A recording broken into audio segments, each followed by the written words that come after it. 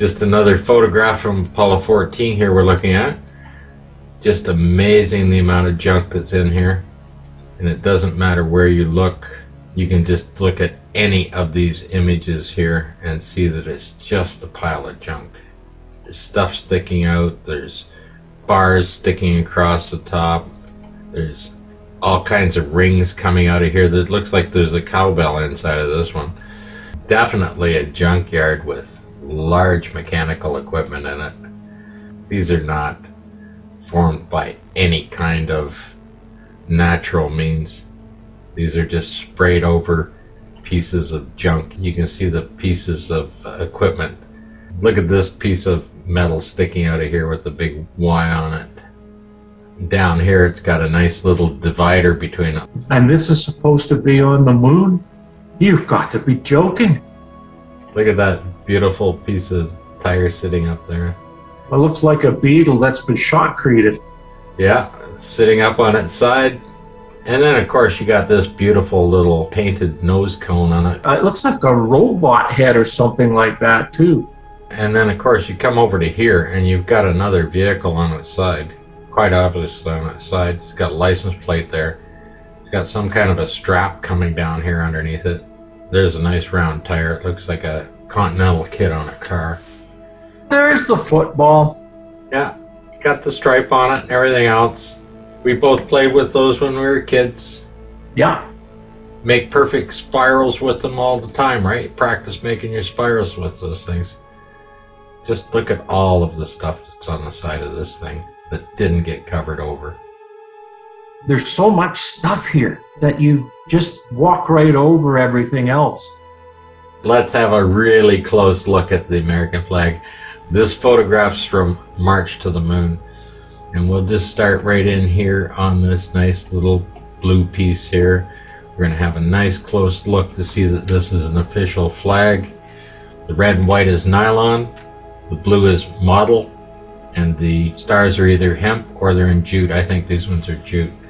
And of course they're hand stitched on. You can see that they're puffed out, they're raised on it, and the reason for having the three different materials on the flag is so that when you burn these things, the stars are the last ones to burn up. There's a problem with this though.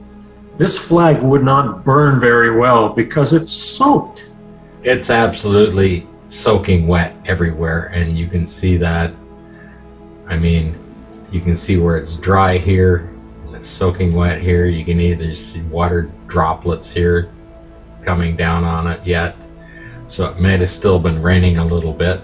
But of course, being US promotion of their power, they're going to have their flag, and they don't care if it's on fire, soaking wet, or whatever. They're going to take a picture of it. Now here's something to think about. If every one of those darker stripes where it's all soak or damp, if that was meant to be there, then all of those stars would be dead center of it, and it's not. It's a two-color blue, and you can see here, if you look at this star, then this star, and this star, where that's running. It's drying off in the sunlight from where they're folded. It's absolutely soaking wet in here, just darker and dark right there. That's a shadow, that's wet, and this piece is dry. And I think the reason why is because the stars are going to hold the water longer, so it's going to stay wet longer, and that's why it's drying from the outside in. Here's each of the lines where it was folded up against this pole. They don't extend that far out. The nylon stretches out more, but this material is holding that form. There's the folds down there, and then it goes to there and then folds across. So it was actually folded in an official manner as well. But you can actually see it's all wet up through here. Even in the white and the red, you can see it's quite discolored right here from the water on it. It's harder to see on the white, but that's all wet in there as well. And you can see that's much drier. And if anybody says that those are just shadows or this is the way they come out, I've seen people make all kinds of comment. The thing is this flag is soaking wet. It was a nice staged event, rained nicely at Flagstaff. They have done everything under the sun to try and cover of course they can't remove this photograph, because this photograph does not just exist digitally. It's on walls in museums, it's in hardback magazines, or books and magazines and everything else for the last 50 plus years. There's no way that they can do that. Everybody can see it. They can argue about it all day long. This is probably the shiniest example of faking that you've ever seen in your life, and I don't know how they had the balls to actually look at this photograph and not see it. And of course, in the last 50 years, nobody has seen that this flag is wet. That's a shocker. It's interesting where the dampness is located, that it's around every one of those stars. Oh yeah, because that material's thick, is just going to hold the moisture longer, right? They'll be absolutely soaking wet. You can't see that there's one that isn't, one that's dry. They're all wet. They'll just be holding the moisture. The nylon would evaporate quicker. Okay, the model is holding the water more and drying back from the edges. Of course, it gets darker as you come down because the water's by gravity going to come down, right? But these water spots up here, still dropping. There still might have been just raining a little bit while they were still shooting this. This is another photograph from March to the Moon of the flag, and it is even more wet. You can see when the photograph was taken earlier, this has got more water because it's drying, like it's wet right out to almost the full edge on it. But that's not the main part of this photograph. This photograph, we're going to have to take a look at the astronaut himself. As you can see here, this part of the suit here is very, very dry. It's got a little bit of wet there. This is absolutely soaking wet all along here. Yeah, it's drying. Yeah, it is. It's wet, and it's drying from the edge in. Yeah, well, the thing is he was covered in mud, and we're going to take a look at that. This is 134/20/384 HR JPEG. This particular photograph is coming from March to the Moon, and you can see that it's all wet down here. It's wet through there. You can see all the water here. There's a little bit of dirt here. You can even see that the cue cards are wet. Not dirt, it's wet. And the gloves are wet. And then we're going to take a look at why it's wet. Here's 20/382, two photographs before, and there's the astronaut. He is just covered in mud. Even his gloves are covered in mud. All of this.